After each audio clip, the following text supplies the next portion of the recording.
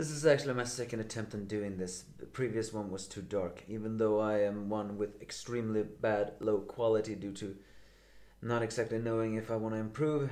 I still felt like, yeah, I had to lighten things up a little bit more.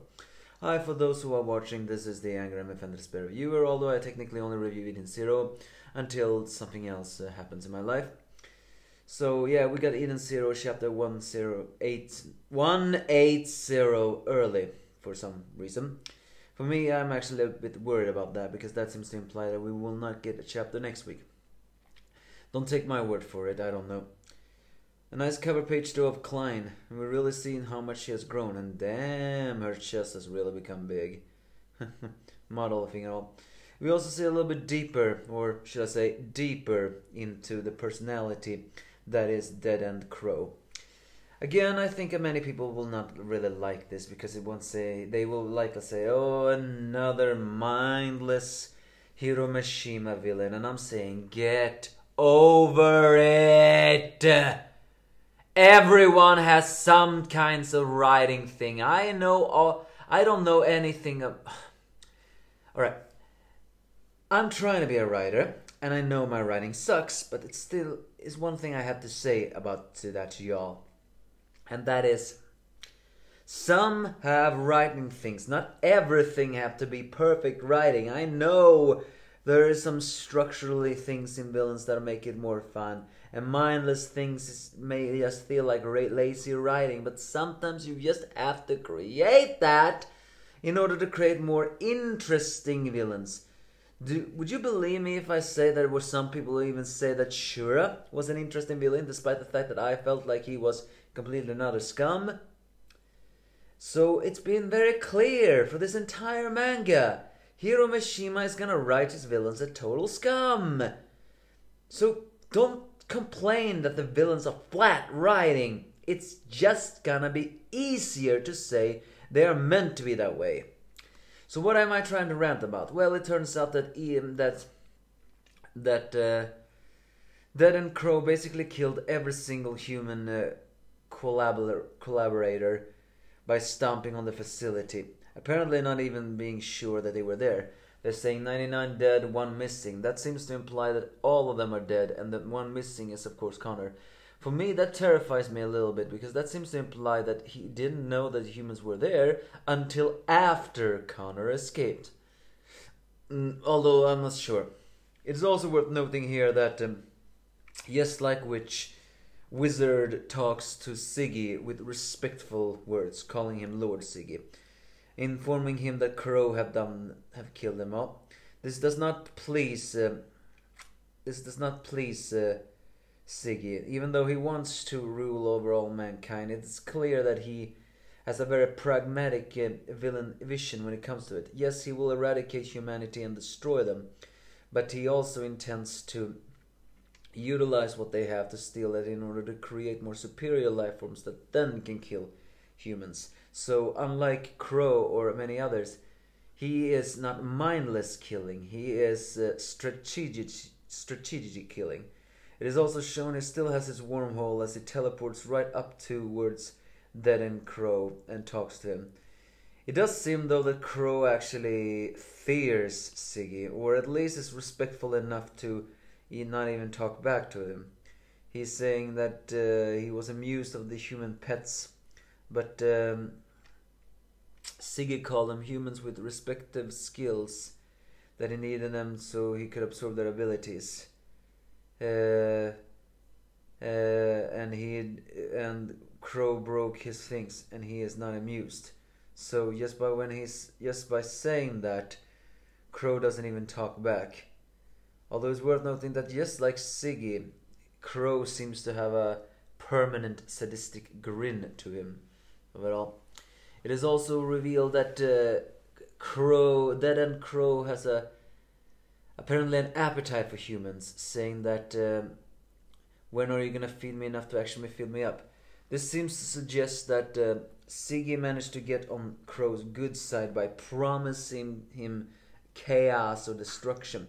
It is also revealed that another reason why Dead End Crow is here is because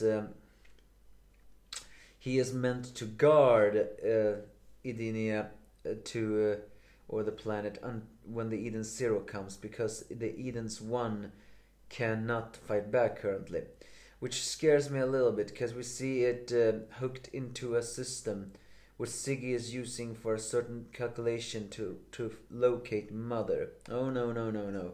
Do not let the bad guy find her first. It is still not revealed what kind of personality Mother have, but even so, I don't think she will. I don't think. I think Mother doesn't really care about who is good or who is evil. Whoever locates her will get their wish. So, yeah, that is very concerning of it all. So Dead End Crow is here because he is supposed to be extra muscle. So this is Dead End Crow, a brute who likes to really destroy things and eat humans. You know, he reminds me a lot of those Xenoblade Chronicles villains, those specialized mechons, so to speak. Specifically the one called Sword, brute with an appetite for human flesh, or in that game's case, Holmes flesh. Did you know that game? I never played it, but I know that game because I saw every single walkthrough. Now, back to the chapter. Then we see Lablia talking to Rebecca, where it's actually revealed that they're trying to find Mother. She's also not. She's also a bit surprised that she is entering a battle when she could barely hold her own against Labia. But if we're be honest, I think Rebecca is held back, and basically she's more of a gunner, and now even has ether gear, which surprised her. It is also revealed that Couchpo protects the kitchen and is now the stomach of Eden's. I guess that makes sense. Labia seems to have genuinely changed much of it all, but we'll still not know if she will survive. Then we get to the strategy meeting, where Elsie is talking to them with communications. She is not so very amused at seeing an interstellar Union army, but I'm also just as I am, because it's very clear that Holy will do something that will definitely put the gang at risk. But the plan they have right now, even that is a risk, because something tells me it will not go as smoothly as they think they will. But I'll get to that when I get to that. Holy just insists that since Siggy has a powerful army, because this seems also to suggest that while the skeleton army seems to be mooks, it is also revealed that he may very well have even more upgraded machines. So yeah, Siggy has always been a legitimate threat, but now his army really is that massive. He has the numerical advantage. So Holy is willing to aid with her midnight fleet. Let's hope that. So the briefing is they will enter Leonard defense zone, but once they do it, they will undoubtedly be attacked by thousands of unarmed starships. So Holy and Elsie will communicate and break through make sure that the Eden Zero can break through the ranks, while Holy he communicates through the Eden Zero. So while the enemy is distracted, the Eden Zero and Elsie's flagship which will house Elsie herself, will split into two teams. The Crow attacks tag team made of starfighters, and the core subjection team will proceeding on foot. Meaning that one team will attack Crow, another will try to attack Siggy. Elsie is shocked to hear that Dead End Crow is there, and even wonders if they just cannot ignore him. However, Holy only agreed to help them if they help her. Besides, Crow is gigantic, titanic, so to speak. They cannot ignore him, and now that it's even revealed that he is there to personally destroy the Eden Zero, yeah, they have to face him. So either way, they are the core subjugation team will engage Siggy's army in close combat, but where they will find Leonard's main server and destroy Leonard itself. However, Siggy likely will have a plan, so they will want to send a signal in the core, And there is where the secret weapon happens. After a very, very long time, we are getting back to the chronophage. They will summon one.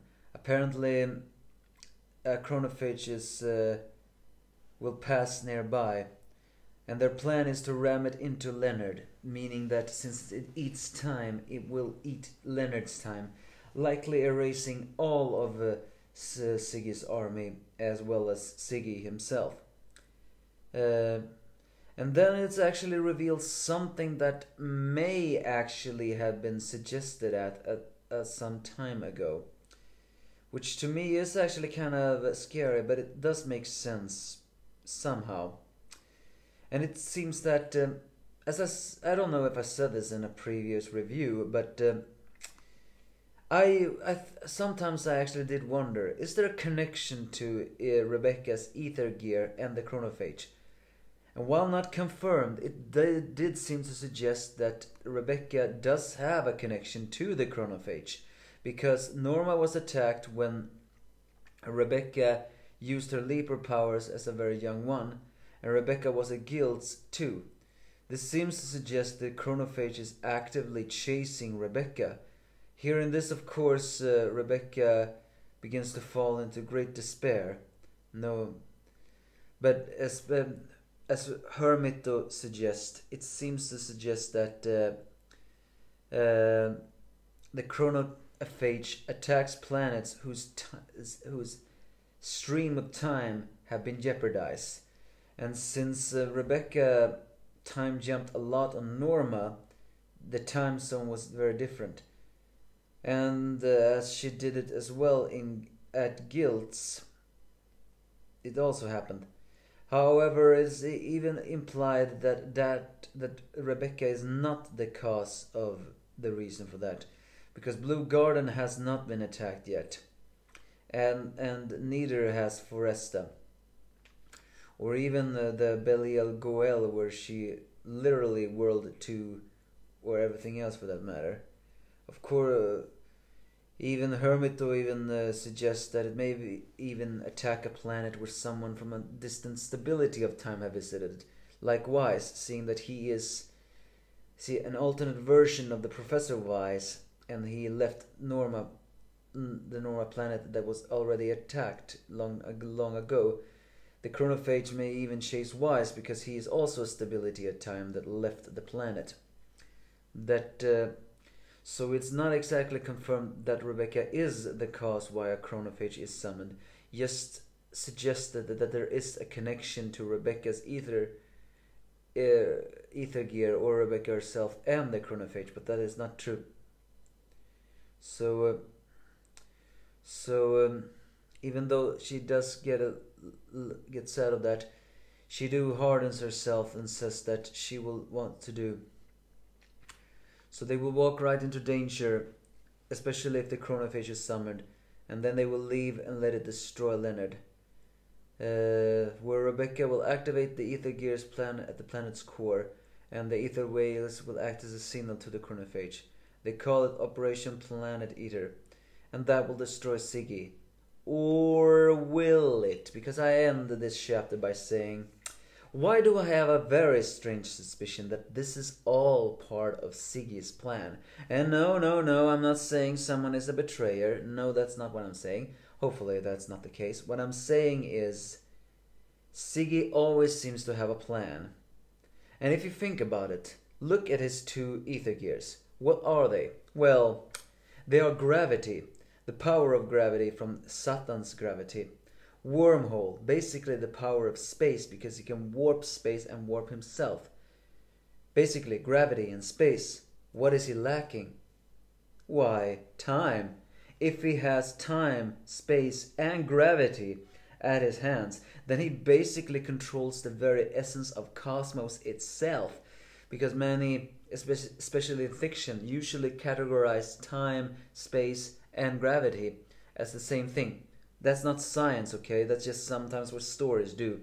So why am I getting the slight suspicion that even if they can summon a chronophage, Siggy will just somehow absorb it? Remember what he once said to Poseidon Arrow? Mother, machines, the chronophage. It's all connected. So I'm just saying, isn't it a very strong possibility that Siggy can somehow turn this to his advantage? Well, I don't know. It's a risky plan, but if the chronophage power is absolute and Siggy cannot absorb it, then yes, this is the perfect way to eliminate all of his army. Even so, I wonder. So yeah, this is basically a setup chapter. We saw the dangerous brute that is Dead End Crow. We see that Siggy is trying to locate Mother using the Eden's One for calculations. Hope they can at least stop that. The briefing is there, the team is there. The war on Leonard's is about to happen. Well, I'm not really excited. I am more actually scared. Still, I hope it will be something. Give me your thoughts if you have any.